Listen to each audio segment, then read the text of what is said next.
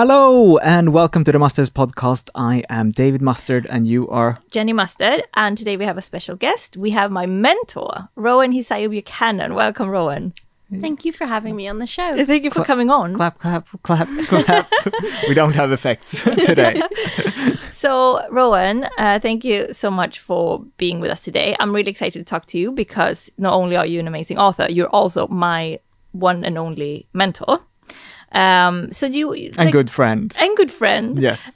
So before we get into all that, do you just want to introduce yourself and your work a little bit? Of course. So I'm primarily a novelist. I am the author of 2 novels, Harmless Like You and Starling Days. And my 3rd novel, The Sleepwatcher, comes out this April. So Ooh, congratulations. Yay, thank you. Congrats. I'm nervous and excited about that. But I also write essays and I do some teaching and some mentoring. And that's how I met Jenny before realizing that she maybe, I don't know if she needed me or not. But I think that you have forgotten to say that both of you have a PhD, so you're actually a doctor, which is like quite impressive. But also tell us about like being on prize long lists and stuff. But first, if someone on a plane shouts, "We need a doctor," That's Not Rowan. that sort of doctor. are you like? I am one. I can't. I just want to say that I'm a doctor. I can analyze some literature about people dying on planes, but Give me a couple of books about being a doctor, and I can analyze the text. Have you ever said those words? I'm a doctor. I have not. I put it on my Amazon parcels, and I nice. know. I don't buy my books on Amazon, but All sometimes right. I bought phone chargers on Amazon. All right. Okay, Well, we okay. all So have. that's we my all crime. have. Yeah. No, That's my crime. we're not judging. Do you use it like when you fill in forms and things like that? Yes, because Does it give you joy? it does give me joy. Also, I'm not a huge fan of Miss, and I'm not a huge fan of Mrs, and so it feels quite nice to be able to be like, Doctor, you don't know me. Yeah. And, we have a friend who's a doctor of fashion, so that's also like, yeah, I can analyze your outfit. Mend a shirt. Is that what she does? No, I don't think she can mend a shirt, actually. But yeah, back to your prizes. Brag a little bit. Okay, so my first novel, Harmless Like You, won the Authors Club First Novel Award. It won a Betty Trask Award. It was shortlisted for the Desmond Elliot. So, and a couple of other things. I also got made the Gladstone Library Writer in Residence because Wow. of that book. It was lovely. And my second novel, Starling Days, was shortlisted for the Costa Novel Award, which sadly no longer exists. Yeah, that's weird. I know. Well, I don't really understand the exact politics behind it, but totally biased. I shall miss it. Yeah. Which prize was that? Costa. The Costa Novel Award. Oh yeah. You told me about that. That's David, you're such a illiterate in this no, world. yeah. Like the audience doesn't know all of this Well, either. you have so the Booker. I am the audience. You like in the UK, you have the Booker, Yeah. right? Yeah. And then you have the Costa, who no longer exists, and Yeah. then there's the Women's Prize. Those Yeah. are like the 3 big ones. What did you say, Rowan? Yeah, I mean, it's hard to say. What I feel like those are the ones people's mothers are likely to know about. Yeah. So my okay. mother was very excited for me about that Costa, one. is it like the coffee? Yes, it is like the coffee. That's incredible. Yeah, I mean, they like that's how they do it nowadays with the prizes. Like they just put like whoever sponsors the prize gets to call it's the it's prize like the prize. when It wasn't used to call the Costa. It was called something else. It's like before. when arenas are Yes, called things that's like the Staples Center in LA. It was called Staples after Staples, but now it's called Crypto.com Arena. Yeah. Would you be happy to like get an award called Crypto.com Award? I mean, I don't think I know enough about crypto. I think I'd have to do some research and find out, what these people were like. If the Costa Became award, crypto. if they change name to the Crypto Award. then you have to start saying I was shortlisted for For the that. crypto. Well, I don't know what you do because I know that the Women's Prize used to be Bailey's? it was the Orange Prize, and then it became the Baileys, and then after the drink, and then someone else sponsored it, but they decided it was too confusing that it kept switching names, so it Yeah. just became the Women's Prize, and then I think it says like underneath who's sponsoring it. And that's better. Yeah. So Yeah. I don't know if people retroactively change Yeah. on books, or they just say, "Oh, I won the Baileys," and hope that people remember that the Baileys is the women's Yeah, prize. that's true.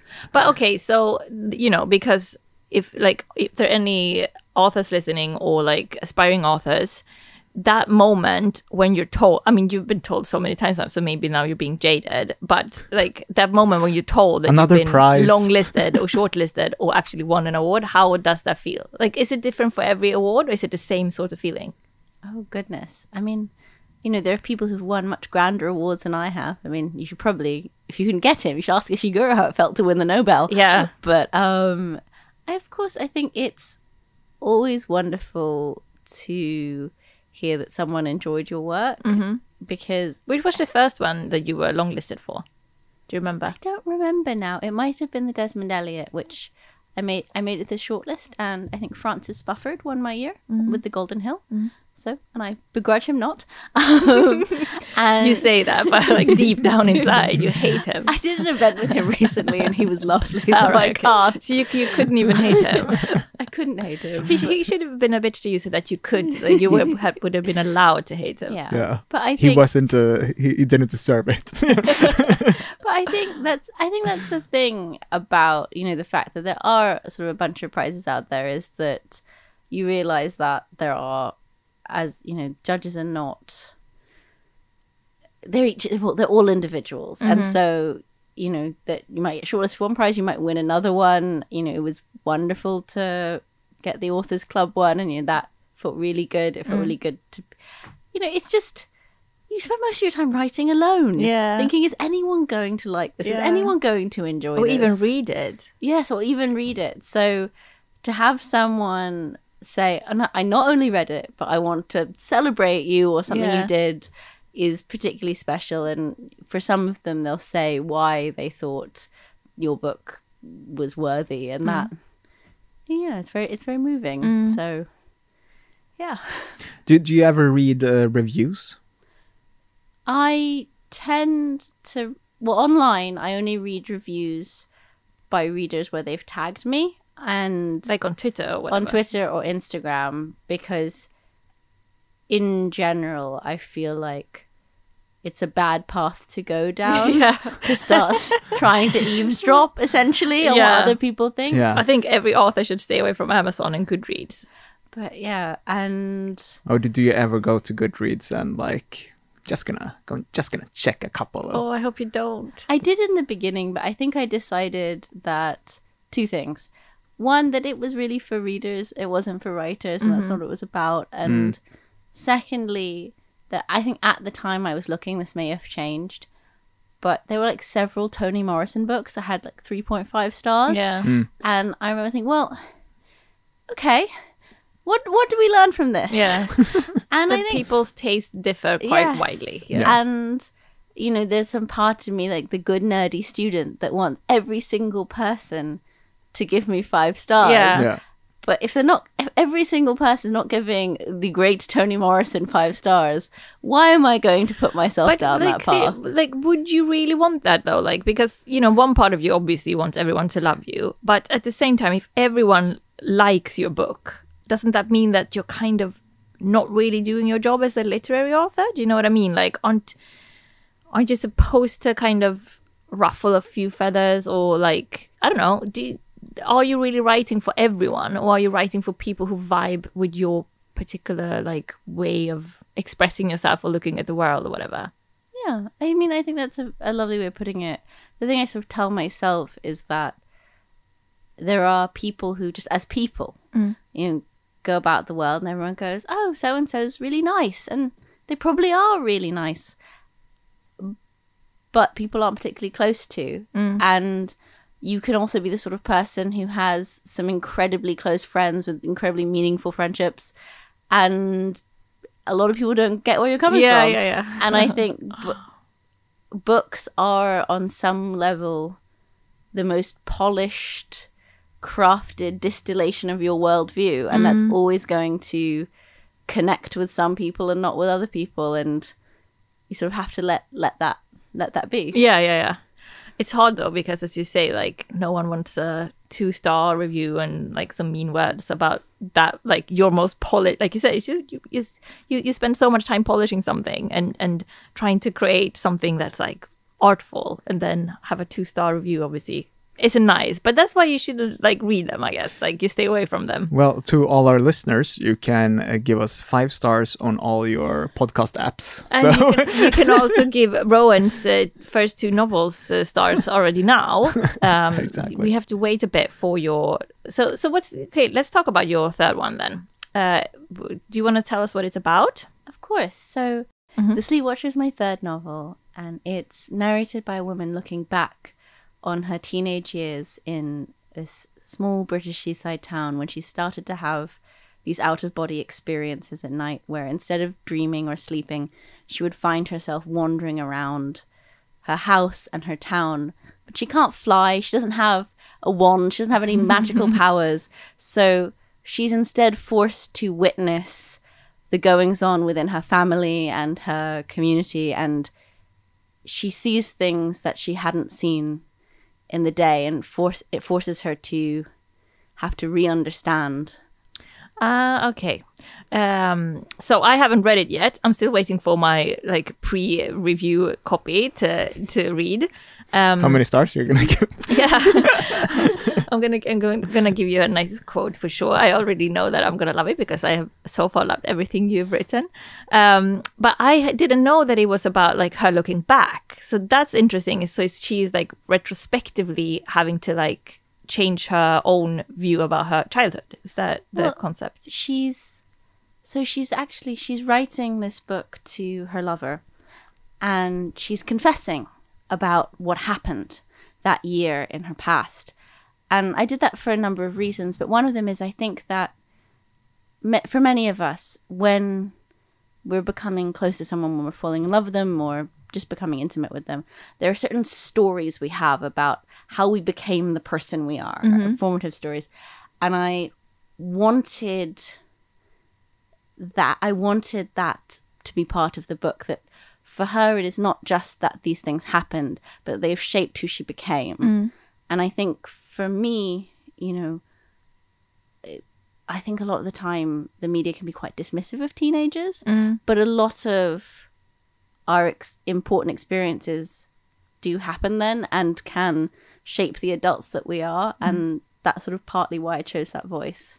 I mean, don't you say that? I love a good coming of age story. Yeah, I mean, that's why we all love them, right? I watch coming of age movies all the time. Yeah, like that's my favorite. And I think like don't you usually say that like the brain's like elasticity sort of you lose that when you're like around 20. So everything that happens before is sort of like that's actually changing the way your brain works, and it will stay like that for like till you die. Like you can't really do anything about it. So like what happens to you between, I don't know, 12 and 20, that's like those are the golden years for like deciding who you are, I suppose, which is quite scary. After that, you don't learn anything new. No, after that, like after that, your brain is trying to tell you that like so when you're between like 12 and 20, you learn about the world and you're trying to figure out what the world is. But after 20, you're trying to tell yourself that what you already know about the world is the truth, and then trying to make the world fit into your worldview instead of, you know what I mean? Yeah. The other way around. It's terrifying. It's really scary to think about it that way because it's too late for all of us now.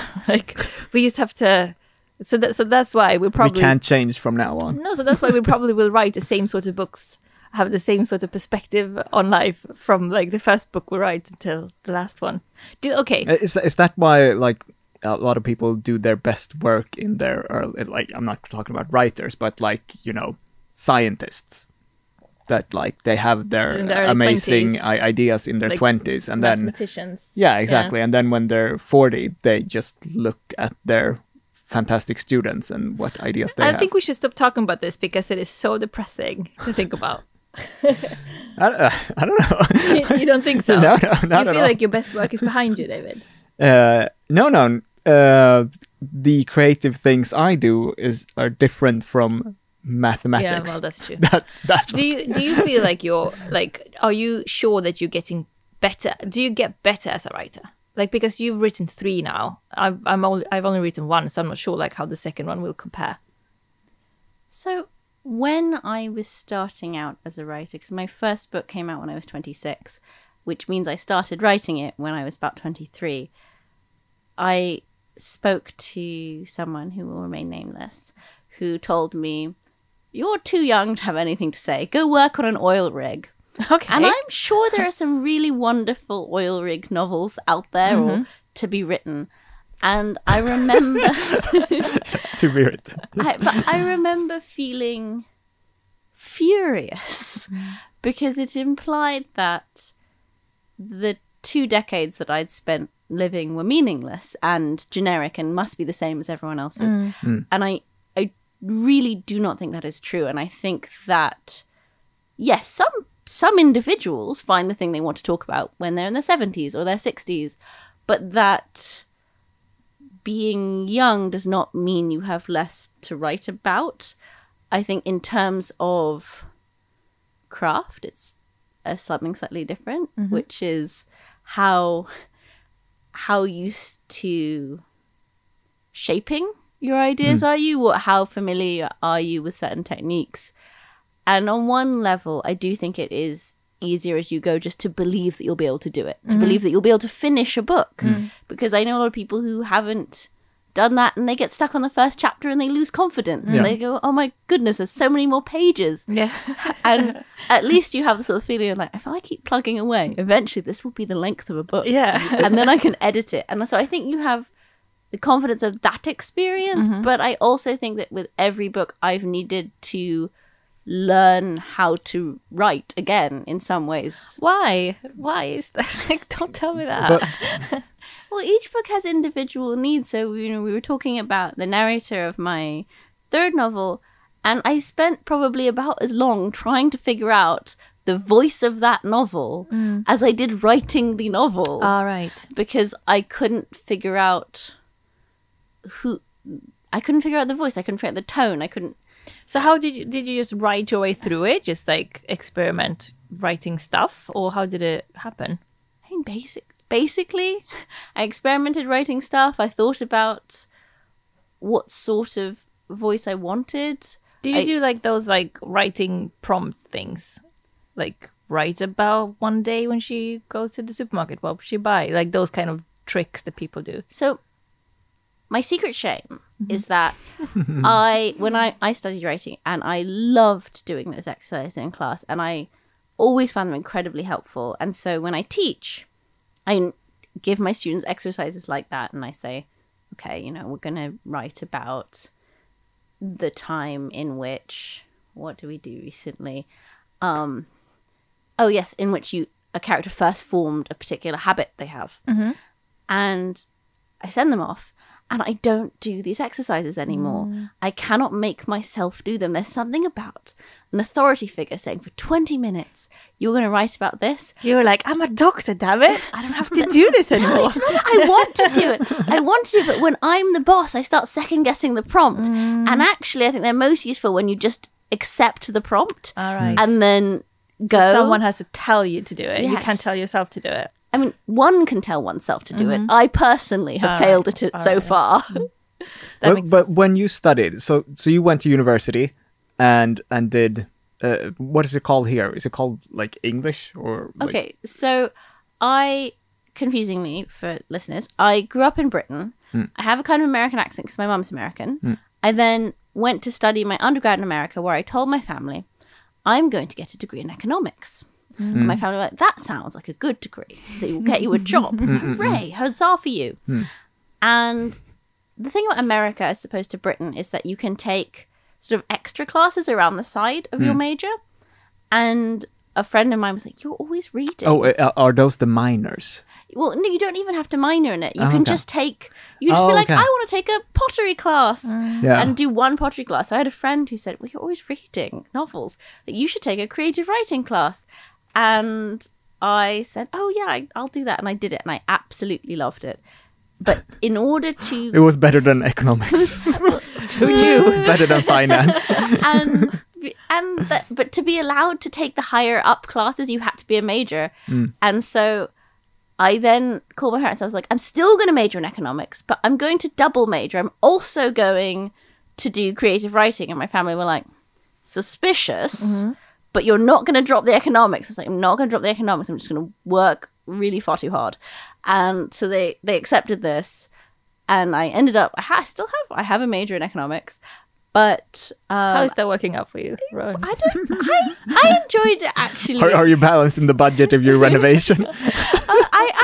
I did enjoy it because I think economics can just be a way to talk about how people behave and how they make choices, which is, I think, a very bird's eye view of what a novelist is doing, or at least those are the classes I enjoyed the most. So I'm very happy I have the economics degree, even if it's been completely useless and I've gotten my entire career and job through the creative writing side of things. That's amazing, though. I can't believe that, like, because I guess, like, most people, if you do have both degrees, you would usually end up doing the thing which is, like, more stable and easier to get a job in. So it's like, kudos for being able to actually live off of your writing. Okay, but so let's move on to the other stuff you do around your writing. So you have you write your novels, you also teach, and you're also doing mentor stuff. And that's how I met you. So should I set the scene? And yes, then you please. can, okay. So basically, back in the day when I was just like drafting and trying to write. Back in the day. It's like... Well, this is more than 2 years ago. Yeah. 2.5 years ago. Yeah. That's Sounded like a it was, lifetime. like 93. For me, that's a long time. Anyway, so back in those days, those early days, I started following like authors and industry people on Twitter to like try to learn more about the industry. And you were one of the authors that I followed. And you followed me back, which I was like fangirling a little bit about. I was like, oh my God, this author, I told you. So like, Clout chasers, both of you. Yeah, I am. I definitely am. I'm proud of it as well. So anyway, I read, I think 2 or 3 of your short stories that I could just find online, and I loved your voice. So basically, the first one I read was, I don't remember the name of it, but it's about like this woman in LA who is like a extra teacher for a young teenage boy, Yes. right? And this was like my introduction into your writing, and I just fell in love with it immediately because it's so like deceptively simple and calm and beautiful, but it has this sort of underlying darkness, so you have no idea where it's going, so you're kind of sitting on needles at the same time as being very calm and being surrounded by like very beautiful words and expressions. So I was and also the kind of very simple pared back writing that I usually tend to love. So I DM'd you and I asked you, like, since you're a teacher and since you're in the industry, do you know any like good like creative writing courses I should take, or what would you recommend? And you like very generously gave me like a bunch of your like suggestions and recommendations. And then you also at the very end of this long DM, you were like, oh, and by the way, not to like self-promote, but I do also do mentoring. And I'm like, sold. Like, I want to do one-on-one mentoring with Ro. Like, is that, I didn't even know that this Jenny's existed. like, I don't have time for a class. Like, No, can we only talk about me, please? I don't want to talk about other students. Yes. So I was like, David, I'm gonna invest in a mentoring course. I need to do this. They was like, just do it, and that's how we met. Yes. Oh, I don't know if I ever told you this, but back when you followed me and I followed you back, I had separately seen one of your YouTube videos. Really? And just like in the world. And it was the one in which you were really, really excited about eating raw broccoli. All of her videos. That's like my whole YouTube career. I wonder what that was about. Like, do you remember what the video was about? Except for that, you know a thing that happens a lot of the time. After a while, after knowing people, they usually say, by the way, years before I met you, I saw one of your videos. You know, It's happened a lot of like lately. It's happened a lot with like people we've known for years, like you, for example. It's like, yeah, I saw one of your videos once. But why was I eating raw broccoli? Do you remember? I think you were just talking about like what you like to eat, and you were really, really excited to be eating the raw broccoli, and you were going to David like, I just crave raw broccoli. Don't you ever crave raw broccoli? And you were like, what is this freak? And then a week later, I DM you on Twitter. I was like, this is an interesting person.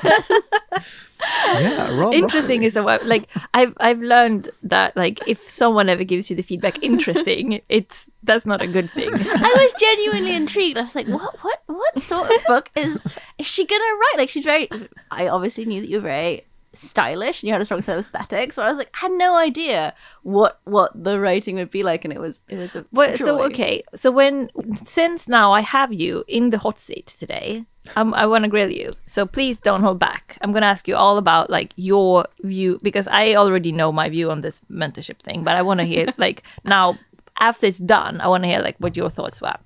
So basically, so do you agree? Like, is that how you remember it? How I contacted you and everything? Is that like? That sounds very accurate to All me. right. I can't remember our exact DMs, but there's nothing where I'm going false news, Yeah. lies. Okay, so this is the strange thing. This, in retrospect, this could have gone really badly, because I actually told you, Rowan, that I wanted to show you my first draft, like not even polished, not even like just typing it out, reading it through once, and then sending it to you in that really extremely raw format. And also not when the whole first draft was done, but as I went along, I wanted to send you. And that's a really, really bad idea. Like, I would never do that now, because I just feel like if you send that to the wrong person, or that person might not understand what you're trying to do when it's so rough and like not polished at all, it could have maybe been quite disastrous. But luckily, you're such a lovely person, and I did feel like you immediately understood what I was trying to do, so it ended up being like a hugely good thing for me. So basically what we did, I would send you chapters, and then we would meet up and discuss them, and then I would go home, write a few more, and then we would just do that every 2 weeks maybe, or something. We would meet. Yeah, that sounds about right. And the stuff we talked about in our meetings that like informed the rest of the novel, so you kind of were there to shape it. It's quite special. Like I've never really heard anyone else do it that way, which is probably a good thing. Maybe people shouldn't do it that way. I'm not sure. Have you done it that way before? I mean, I've worked with people. I don't quiz people about how much they've edited before they've sent to me. I have worked with people where they don't have the whole book, where they do have individual chapters, and where they're sending me and they're saying, okay, this is what I think my plot is, but I don't know. And that is a really exciting time with the book. I think the thing that was really interesting to me is, even though you're telling our listeners it was so rough, it did not read that rough. There are people who come to me and ask for mentoring where they may have an absolutely wonderful idea and absolutely passionate about their characters, and I can see so much potential, but they aren't yet good self-editors. And a lot of what we talk about is sort of craft technique, as it were.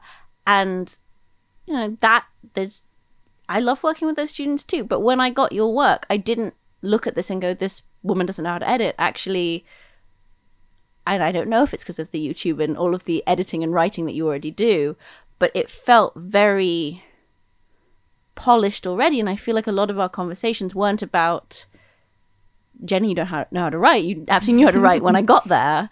But just because so much of the characters were in your head and you knew them so well, that I'd find myself asking a question saying, like, I don't quite understand why this character's made this choice, or I can't quite see this motivation. I trust that you know it, but I think maybe I need a little bit more of it on the page. And you would always know.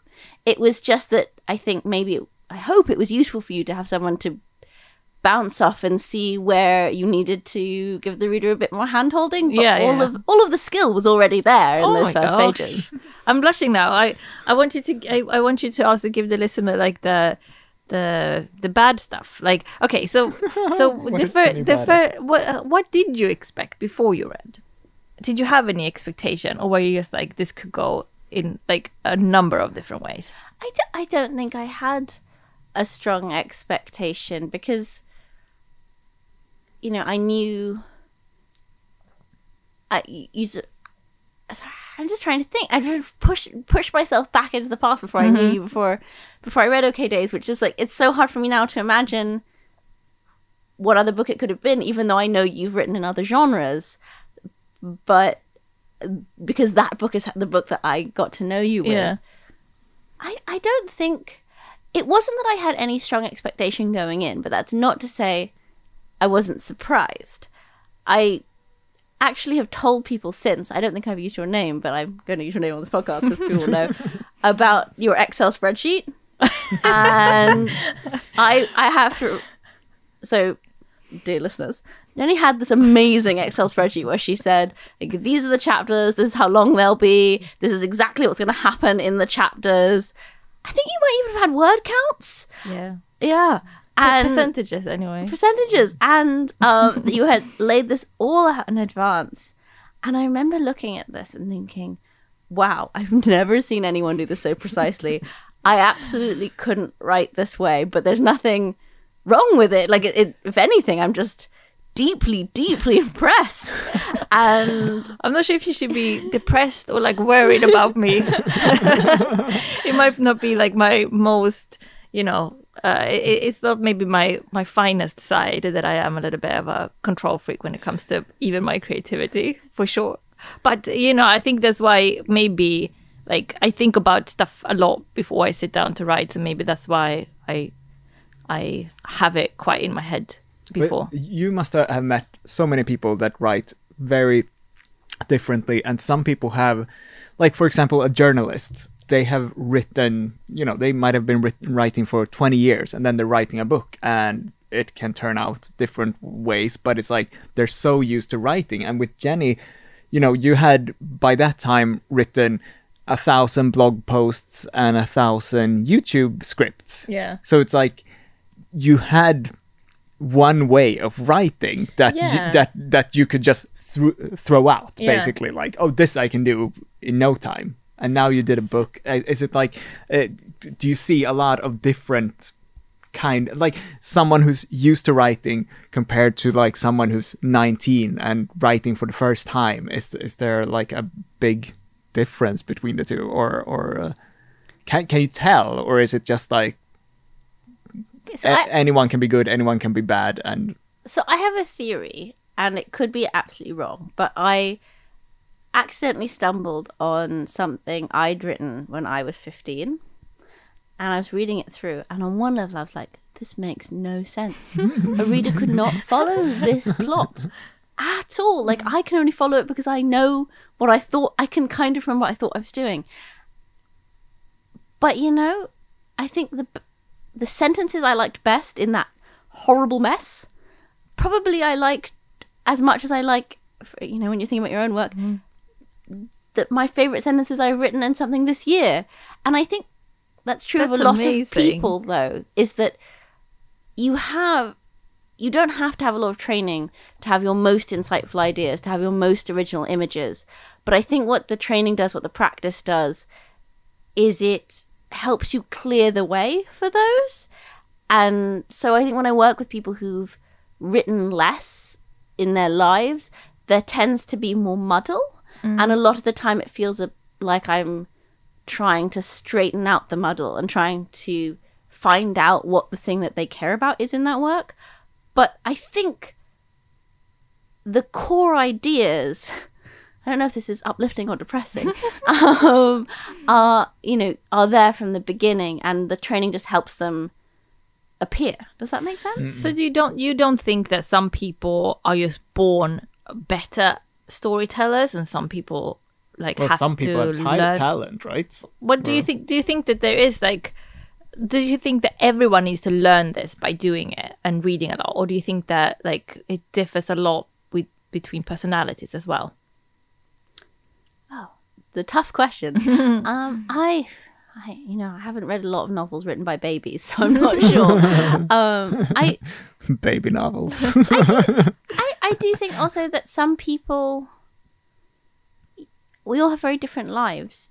I was encouraged to read from a very young age by my parents, and I'm very, very lucky for that. And I didn't think, I'm training to be a novelist as I read, but I think... But you were. Yeah, you were. But when I meet a lot of writers, they describe something quite similar, that it's not necessarily that they had more Zeus-given talent, but that they were in an environment where either where stories were valued, where people told stories, where people read, and that is, of course, going to make it easier. I'm pretty tone deaf because no one really played music or sang in my house. And I think that's fine. But I do sometimes meet writers who have come to it later, who didn't grow up in families where that was true, where, you know, in fact, it may even have been like a struggle to get their hands on books as children. And sometimes that means that they have a steeper hill to run up in the beginning, and they feel like they're behind.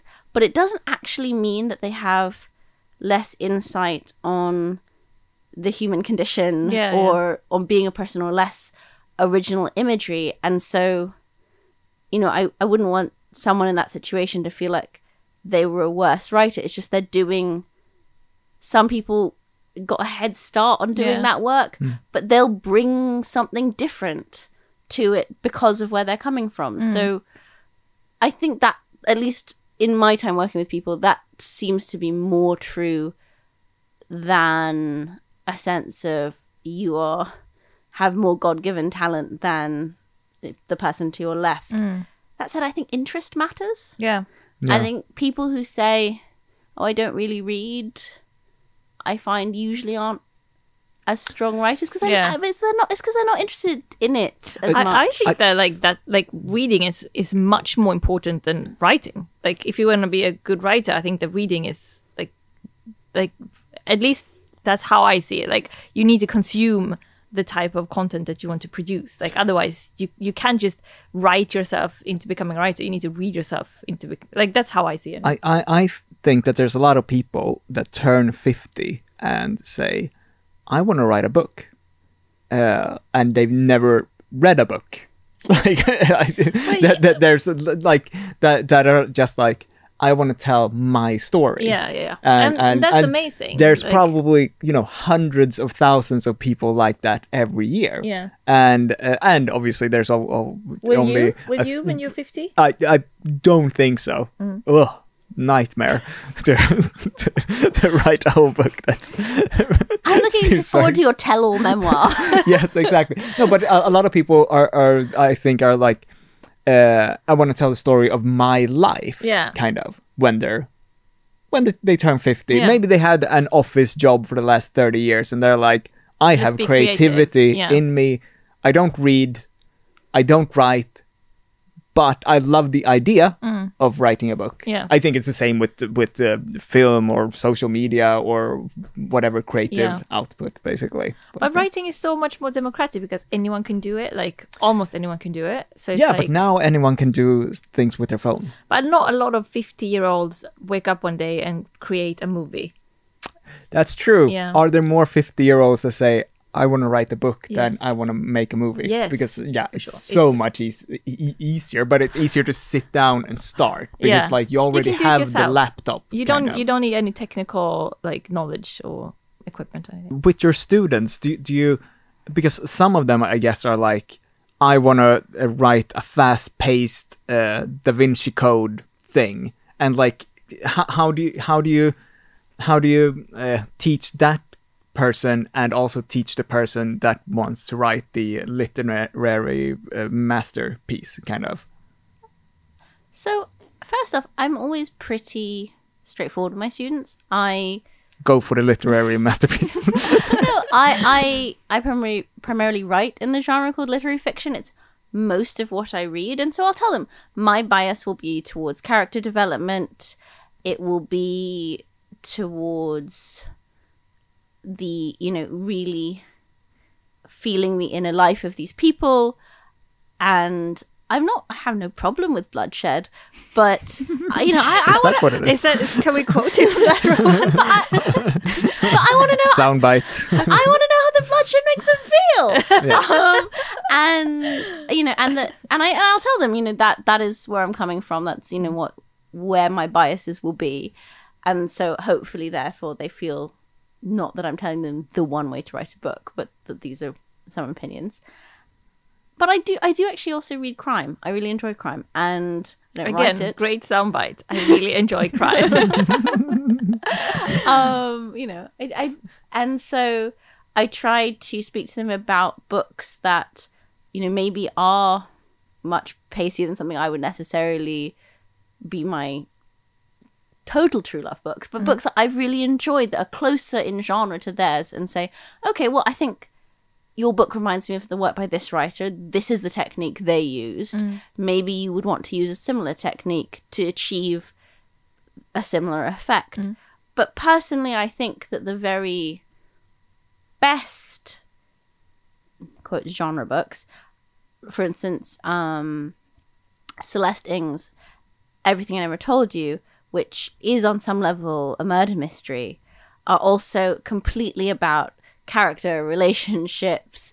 They take care with language. They're doing everything a literary novel does, but they're also using the sort of tropes of a particular genre. And that I don't think there's any reason you can't have dragons and good writing in one book. And there are books that do that. And so that's sort of where what I try to, the agenda I try to push. Yeah. Okay, so you mentored me, then fast forward, and now my debut is coming out. And what was funny was, like, really funny, is that actually my book is coming out with your imprint. I mean, I don't own this imprint, dear listeners. They just publish my books. So you've always been with Scepter, right? Yes. For your 3 books. And an imprint is a publishing house. yeah, so can you explain the UK how it works with, like, the publishing house and the Of course. So I didn't understand any of this. I don't think anyone really does. Like, Yeah. it's quite confusing. Before I got an agent, and in my book, I have an agent who's different from Jenny's agent, and my book went to auction, which means that a couple of, in my case, 6 different publishers wanted to bid on it, which was Fancy. Flex. very exciting. But the first publisher to be interested and to preempt, which is when they say, please don't go to auction, we'll give you some money instead, was Scepter. And I was like, they're lovely. They're so nice. The editor's so nice. And my agent was like, no, there's been more interest. We will go to auction. And As a good agent should say. she should say. No, I'm very grateful to my agent. She is amazing. And so we went through that process, and I ended up, Scepter luckily came along and did take me on for that. So you kind of have your heart set on them because, like, they came to you first and they were, like, Well, lovely. My editor, I was living in Norwich at the time, which for non-British people is about 2 hours from London. My editor got on a train to come meet me in Norwich, and, like, she brought me some books to read. Oh, it was lovely. It was so lovely. So yes, I was very easily wooed with books. But She was courting you. Don't expect that from an agent. I don't know. but I didn't know what anything was. So I was like, Lucy, what is Scepter? And she was like, well, Scepter is an imprint of Hodder and Stoughton, who are an imprint of Hachette. And I went, what? Yeah. And it's basically within a big publishing house that may publish cookbooks and football memoirs and, all these different things. They, in order to sort of help the reader understand what's happening, is this a cookbook, is this not, and also to have teams that specialize in and understand particular genres, you tend to have imprints which will focus on something in particular. So Just like a sub-publisher. Yeah. You can say. So it's like Universal Studios or Fox. They have, focus features and searchlights, things I think that. it is confusing things now because people would know even less about this. Yeah. but yeah, so Scepter is a literary imprint of Hodder and Stoughton, who are an imprint of Hachette. So how would you explain Scepter, like their kind of profile? I mean, it's hard because it's sort of like describing your sibling or your family. You think in their particular way, but to me, they are a literary imprint. They're interested in good writing, but they're also a bit quirky. So they have David Mitchell, who some of you may have heard of, is a Scepter author. They also have this a very fabulous man named Sean, Sjon, who lives in Iceland, appears to have only one name, and writes these incredibly short, artsy novellas. Well, he wrote The Northman, script to The Northman, the movie. Oh, I didn't know that. Wow. He wrote it together with, what's his name? Oh, Russell, the filmmaker. Oh, the Robert Eggers. Okay, yeah, not Russell at all. Eggers. And I think Alexander Skarsgård had something to do with it as well. Who knows? But I think it was the two of them who wrote. Yeah. Okay. Probably. Anyway, Probably. he's here, and Don't fact check. and also like a fellow Swede, Fredrik Backman, who wrote "My Name Is A Man Called Ove." He's here as well. So you think that they're a bit quirky? I mean, they have you, so obviously they're a bit quirky. Yeah, and so I think, they were interested in the fact that my first novel was about a Japanese artist, and so the titles of the section of the chapters were different paint colors, and had these descriptions of paint. And I love that about your first book. I really loved it. I felt like it was so, you know, what was clever about it is like it really set the mood for the next chapter. You kind of knew what you were going into. That's really unusual. How did you come up with the idea? Well, I think because it's about an artist and she sees the world, she sees the world through color, and color is very strongly emotionally important to her. So I had titled the chapters with these paint colors, and then someone said to me, someone did for me what I tried to do for you, said, Rowan, we don't know what Queen of Kaido in gold looks like. We don't not all readers know what Celadon looks like. Maybe you should describe them. But actually in describing them, they're not straight up descriptions. They sort of have associations and meanings for that character. Yeah. And so, that was fun to do. But yeah, so I feel like with Scepter books, there's quite a range of different voices that they support, but they're always, they're always quite interesting to me. And it's only like, the imprint only publishes 20 titles per year or something? Like really, like a small number? I think you did a much better job researching the business side than I did. Exclusive club, you two then. Yeah, I mean, that's what's so weird. Like you two are 10% of their output next year. But I guess we are. Terrifying. I mean, like, Rowan, your book comes out in April. My book comes out in June. It's like, I feel like they're siblings or best friends, our books. But anyway, it's so weird because I have 3 good author friends. And I have the same agent as one of them. I have the same imprint as you, one of my good friends. And also my third friend, her editor used to be at Canongate. She moved to Scepter and she's now my editor. So I have the editor, agent, and imprint of my 3 good author friends. It's just it just felt like it's meant to be. Clearly you're calling certain things towards yourself. It sounds now like I've been using you as contacts to get in. You have no, my connection to you has nothing to do with me being with Scepter, which is it's just strange. It just happened that way. So how did you feel when me, your mentee, were like, by the way, I'm also going to be in your imprint, where can she please leave me alone already?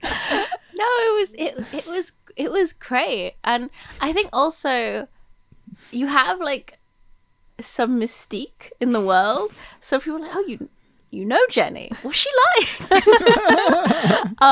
Which is quite fun. But no. So what do you tell them? Did you tell them about that's when you tell them about the spreadsheets. She does these spreadsheets like no one else. And so, yeah. I think, people have asked me to describe your book, and I'm like, I've loved your book, but people who've met you, and I always end up being like, well, you know Jenny, and you've met her, and you know how she's quite, she's quite stylish, but in her own way, and, very, very put together and interesting. Her book is like that. Her book Okay, that's good. That's great, actually. Yeah. So let's talk about that on the book. Let's talk about you blurbing though, because you blurb. Okay, so for those who don't know what a blurb is, it's like when you get a quote from an author saying "I love this book," or it says on the cover of the book. So Marian Keyes says "amazing book." I'm so extremely lucky to have a blurb from Rowan, and when I told one of my an acquaintance I have in the industry, he's an agent. I told him I already have a blurb from Rowan. He's like, if you have a blurb from a big player like Rowan, you're already like so like big in the industry just from that. So it's like you're a big player in the industry. Rowan, yeah, I remember texting like you say, no, you are a big player, but you are, because I see your name everywhere. You blurb a lot. You're very generous with blurbing. But how does that feel to like go into a bookshop and not only that your books are there, but also that your name is on other people's books? That must be quite special. It's not something I ever thought about in advance. Like, I definitely dreamed of having a physical book and having a book cover. And, you know, I was always like, I must get my book published before ebooks take over. Apparently, ebooks aren't taking over. They both exist, which is wonderful. But I think, yeah, it's strange because I've told you, Jenny, like, I very rarely recommend books in my day-to-day life because for me... this can sound nerdy, but reading is such a personal and intimate experience, and there are books that I really connect with that I never want to say, oh, you stranger who is entirely different from me will love this book as much as I do, because you might not. Yeah. You know, no matter how skilled the writer is. And so to be asked to blurb, you're always like, oh, how do I do this? And I always try to give in my blurb not just a sense of like good book, 5 stars, but sort of the taste or spirit of the book, in the hope that kind of like your colors, your chapter colors, that you give the color of the book. That's like you usually how you blurb. You say like, this is the mood of this, or this is the flavor of this, in the hope that the person who's looking for that mood will be able to find it. I think that's great. If someone ever asks me to blurb, I'm going to use that. I'm going to just describe the flavor of it. Okay, so I think it's about time that we round off. And I want to tell everyone that, like, if you haven't read Rowan's work yet, you are seriously missing out. Like, your work, Rowan, if I would describe it, to me, it's like very cinematic. Like, I still have so many like visuals from like short stories and your short stories and novels that like they just like, it feels like it's a movie that I've seen. Like, so even though your novels are like, your stories are quite different in like what they're about and everything, I just feel like this quality is like what for me defines you as a writer, that you like, so it just feels like you've seen it, like you've been in that place. So if you want calm, beautiful, dark, and also very like cinematic, Rowan's are the books that you should buy. You can pre-order the new one, but you can also buy. So the first one is Harmless Like You. Then the second one is Starling Days, and then now your new one is The Sleepwatcher. So you can pre-order that, and that's out in April. Yes, please pre-order it. Yeah, please pre-order. They make a difference to authors and bookshops. Yes, so and also Jenny's. My editor actually told me like pre-orders will kind of have an impact on how many books the bookshops will buy in. So it's actually really important. Yeah. So pre-order Rowan's new book. I can't believe I haven't read it yet. We've talked about it so much. I've seen the cover and everything, but I still haven't read it. So I'm very eager. I really hope you enjoy it. I know I will. I already know I will. I will blurb it. Like you won't even need my blurb. You know so many famous people already. But I'm still gonna give you a blurb that you can put on your Amazon or whatever if you want.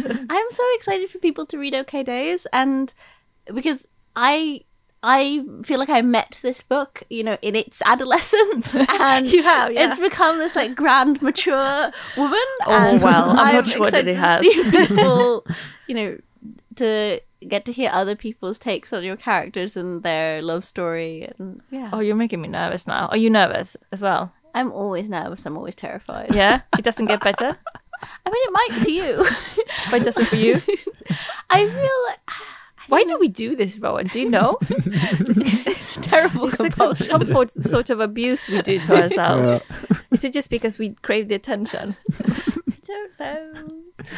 Rowan doesn't seem as much of an attention seeker as you, Jenny. No, that's true. That's true. I'm much more the attention seeker. Anything else you want us to know? It's okay. How long after so now you've been working on this book and you've just finished everything with it, you have a cover and everything is done, how long do you wait until you start on the next one?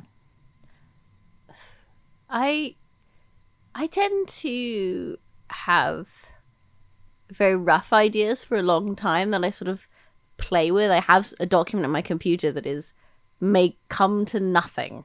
Oh, you have a book 4 document.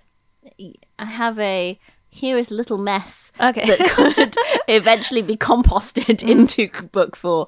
And, it takes me a really long time to get a sense of, is this going to be a real thing, or is this more just a mood or an idea or feeling? Is it not something that is going to have a story?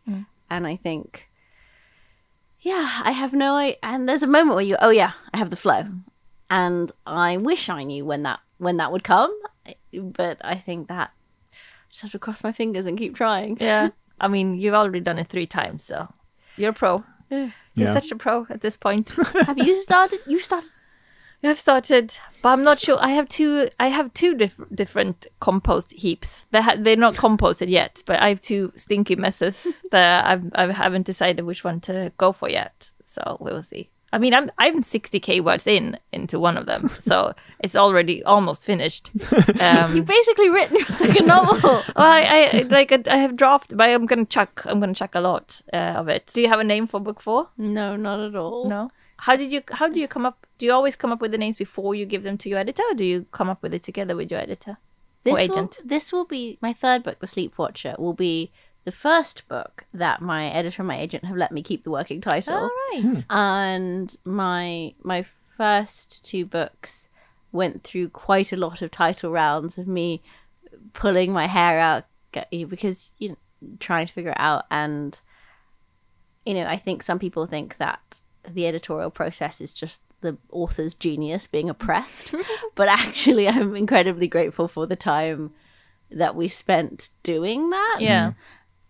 Because I think your own book so well that getting down to the essence can be tricky. Yeah, for sure. But sometimes I actually come up with a title that is like, this is a great title, I should write the book. Like I come up with the title beforehand. Have you ever done that?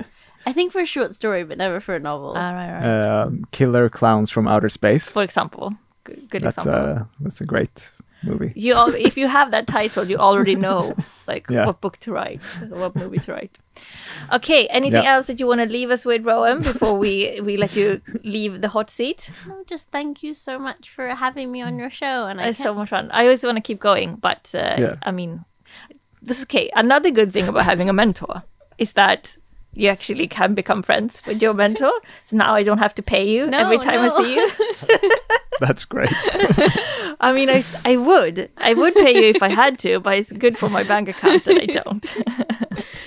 Thank you so much for coming on, Rowan. Yeah, this was a lot of fun. And everyone, go and pre-order Rowan's book, The Sleepwatcher. We'll leave links below. We will leave links below. And as soon as I've read it, I will, of course, all over Instagram tell my thoughts about it. So stay tuned for that. Yes. I'm a little terrified. No, don't be. I know I'm going to love it already. Yeah. All right. So thank you, guys. And we will talk to you in a week or a few weeks. Something like that. Yeah. Yeah. Thank you, Rowan. Thank you. Take care. Bye, everyone. Bye. Bye.